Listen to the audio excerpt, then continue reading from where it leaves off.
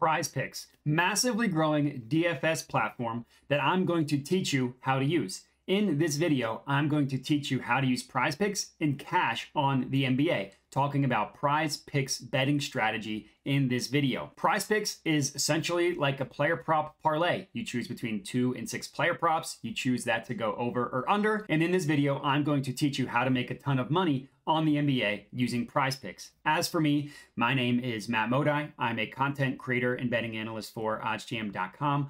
While you're here, would appreciate it if you could like the video, comment, let me know your thoughts, and then of course, subscribe to my YouTube channel. Also recommend hitting me up at my Twitter handle you see on the screen here.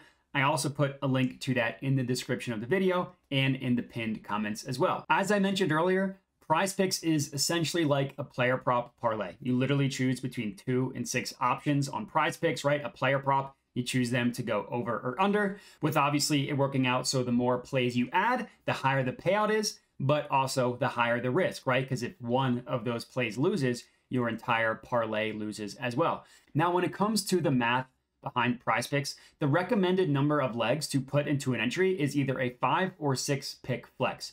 Those are the two highest valuable plays, number of entries, number of legs in an entry when you are using PrizePicks. And as you can see on the screen here, the number of options you can use when using PrizePicks with the NBA is limitless. You see the screenshot here. We see the typical points, rebounds, assists, three-pointers made, but then we also see like points, rebounds, assists, turnovers, blocked shots. Pretty much if there is a counting stat in the NBA, you can use it on PrizePicks. You literally just go to prizepicks.com, you hover over NBA as you can see on the screen here, then literally all of the different options you can choose from are on the screen. You choose the play, you choose the stat, you choose the player prop, you choose whether it's going over or under. But the really, really cool thing about PrizePicks is that the payouts are the exact same regardless of what individual plays you add. And that is a key difference on PrizePicks from regular old sports betting, right? For the actual sportsbooks, a FanDuel, a DraftKings, if they deem a player prop likely or unlikely to hit, they're going to change their odds to reflect that. PrizePicks doesn't do that. So you see a screenshot here, 2 player props, and you see at the bottom here, $10 to win 30. Pretty simple, $10 to win 30. Well, I put up another screenshot here, different plays, different stats, different literally everything, the same exact payout. And that's the same way across the board. No matter how many legs, what player props, no matter what it may be, the payout does not change no matter what individual player props that you add to your entry. So the strategy behind actually making money on PrizePicks, it's going to sound really dumb and like the caveman strategy, but it literally is to choose player props that are likely to hit. It really is as simple as that. And I don't mean player props that you think are likely to hit. You know, I just got a feeling Jimmy Butler's going off tonight. You know, I just know my gut's telling me to take Giannis's rebounds over.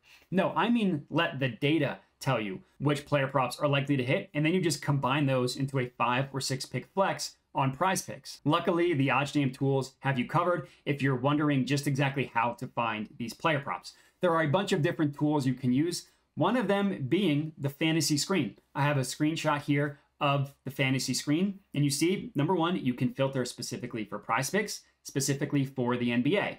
And then as you can see, plays that are highlighted green are good to go. You see on the far right here, the % odds to hit. That is how likely this play is to go over or under. And it tells you exactly what the player name, the team, the stat, the over, the under, what the line is, all that good stuff is given to you directly on the fantasy screen.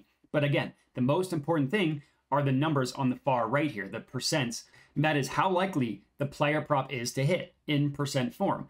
And you're probably wondering, like, how is that stuff even calculated? Basically, the way it works is OddsJam pulls odds from the sharpest actual sportsbooks in the world, the sportsbooks that actually price odds individually per individual play, as opposed to a PrizePicks. So like FanDuel, DraftKings, like I mentioned, they all price odds individually depending on how likely they think it is to hit or not. What OddsJam does is track the sportsbooks that consistently do the best job at pricing odds, and then uses a weighted average to calculate the perfect line. And it gives you this % that you see here. So the % odds to hit are taken from the sharpest sportsbooks in the world, the sportsbooks that consistently do the best job at pricing odds, and then just converting those odds into a %. So when I said you want to find plays that are likely to hit, this is exactly what I was referring to. Let the data tell you what player props are likely to hit, and then just combine those into an entry. The OddsJam fantasy screen is a great way to do this, as is the positive expected value page. As you can see on the screenshot here, you can filter specifically for PrizePicks. Now we see the two different options. One, we see PrizePicks. One, we see PrizePicks 5/6 pick flex. You're almost always going to want to choose the 5 or 6 pick flex option because of what I said at the beginning of the video. Those picks have the highest value. Those number of legs in an entry has the highest value.